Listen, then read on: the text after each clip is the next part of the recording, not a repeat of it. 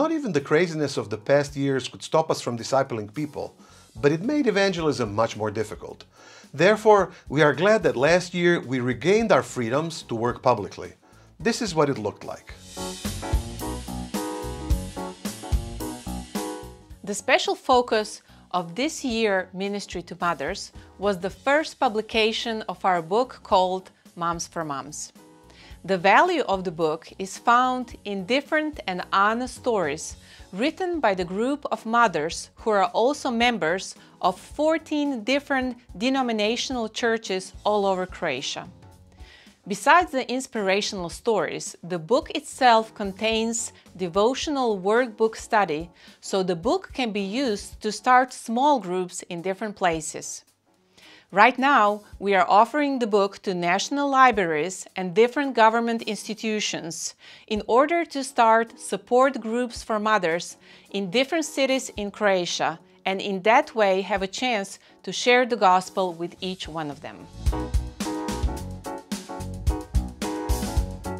Soaring is a life coaching evangelistic program for women that we've been offering in Croatia for the last 6 years.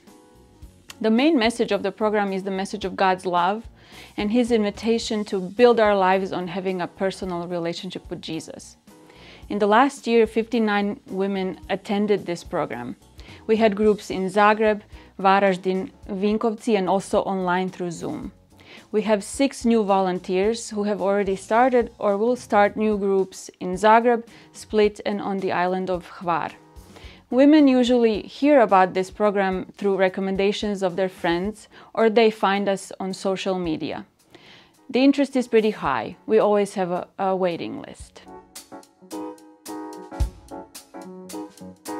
In the last previous months, Fokus Spirituality has intensively used its resources to prepare and to build a platform for the training and organization of the Alpha courses in our country. And we think Alpha course is a very effective tool in reaching our Croatian society. As a result of all these preparations, we have just started a new Alpha course as our organization, and also we're conducting a big training in the following month where we will invite top world experts in Alpha and the practitioners who have done it and started Alpha in their own countries.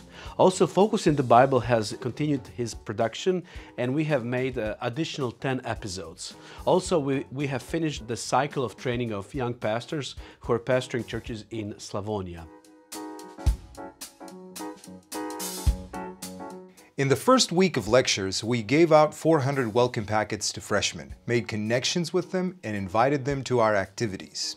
Thursdays were reserved for fellowship, games, and discussions on topics such as relationship, faith, personal development, and so on. Every Wednesday, we gathered around God's Word, studied it, and encouraged each other to apply it in our lives. Together with our friends from STEP, we launched the Alpha course where students invited their friends. Every week, 60 to 80 students talked about Christ and the basics of Christian life. We hosted 3 teams of students from the USA. They went out to the campus, met lots of students, shared the gospel with them, and invited them into our fellowship. At the beginning of the summer, Luka and Matea represented Croatia at an evangelistic summer camp in Macedonia where they were trained to share the gospel with the youth. Last year, Focus Partner had our first hybrid Global Leadership Summit, in person and online, despite the challenges of COVID. GLS and the Little Lighthouse Award for an ethical worker led to a number of chances to share about the connection between faith and work in media. Our business groups met regularly and had a number of exciting guests. Christian Sinotti shared his story with our colleagues from all over Europe in one of our Let's Talk webinars. We built new partnerships with the Gideons and Euro partners to network people in Croatia who have a heart to connect Sunday and Monday together. Anita Kanjera created and hosted our new Focus Partner Leadership Podcast.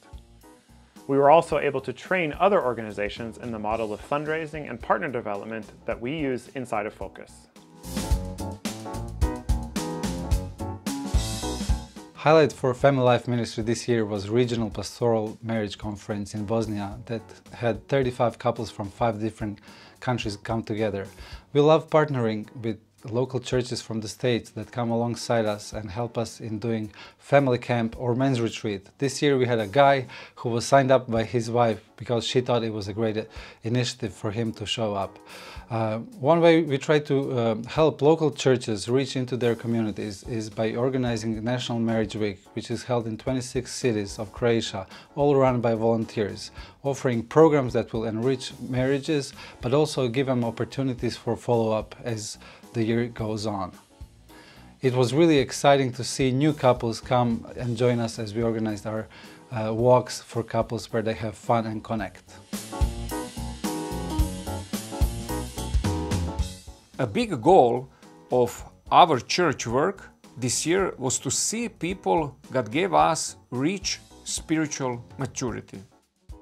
Through the activities of the church I lead, we baptized 2 people in June and will baptize 3 more new believers.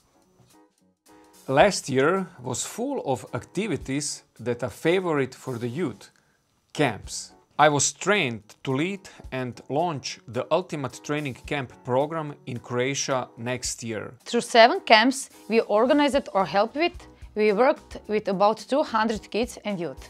About 50 of them indicated a decision to have a personal relationship with Christ. Every week we host 4 total fit training sessions with 20 people in 2 groups. Some of them are joining our other programs and they visit our church. This October we started the initiative called National Sports Sunday, which promotes prayer for the sports world of Croatia. Several of us from crew staff come from the earthquake-stricken region of Banija, and we were glad that we could help in a small way. We could provide shelter for people, fix their homes, and even rebuild one store. Through our Ukrainian staff lady, we are helping the Ukrainian refugees in Croatia. We cannot bring the good news to our Jerusalem, Judea, Samaria, and to the ends of the world alone. Therefore, we are grateful for our partners in Croatia and internationally. Jesus prays for us this way: "The glory that you have given me, I have given to them, that they may be one, even as we are one. I in them, and you in me, that they may become perfectly one, so that the world may know that you sent me and loved them even as you loved me."